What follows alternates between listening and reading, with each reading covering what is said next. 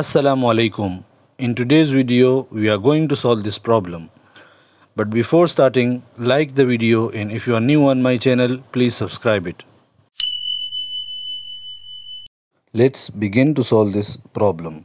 In this problem, we have to calculate this multiplication.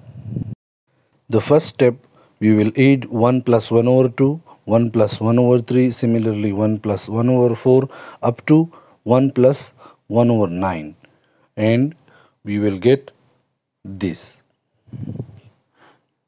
Now we will cancel 3 in the second factor with this 3. Similarly 4 with this 4.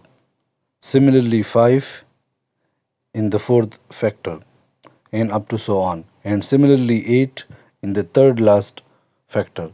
And similarly 9 will be cancelled with this 9. And we will get 10 by 2, which is equal to 5.